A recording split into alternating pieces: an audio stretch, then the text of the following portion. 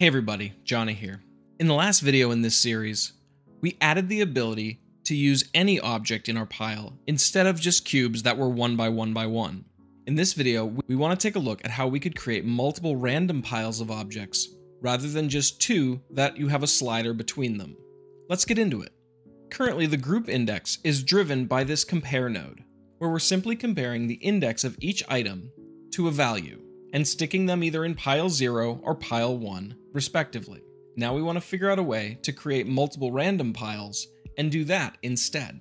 I'm going to disconnect my index node and bring it over here. I'll delete my compare node and my multiply node. Now if we wanted to have multiple piles that had even amounts of rings in them, we could do that this way. If we take our index and put it into our group index, you'll see that all of the rings now collapse into one.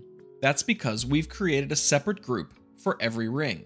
If instead of that we wanted a repeating pattern, we can use the modulo math operator to do that.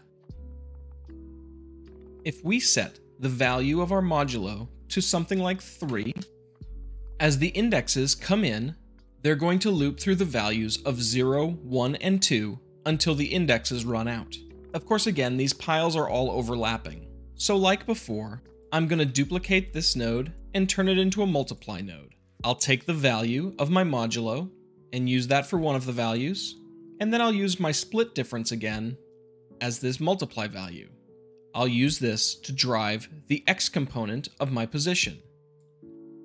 Now, as I increase the value of my modulo to say 4, I get 4 piles, or 5. And you'll see, depending on how many rings we have, they're going to get spread out as evenly as possible, going across the bottom. So they'll be distributed across the 5 piles, and since there were only 4 more left, those go here. If I were to increase the count, you'll see that that works like that. In this case, I'm going to go ahead and take my split input that I had before and use that to drive my number of piles. I could also go to my end panel and rename split into piles. I'm going to go ahead and clean things up a bit.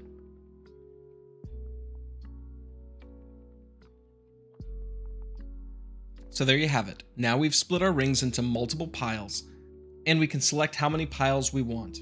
Thanks for watching the video. I hope you're finding it fascinating, and I hope it's inspiring you to make something awesome.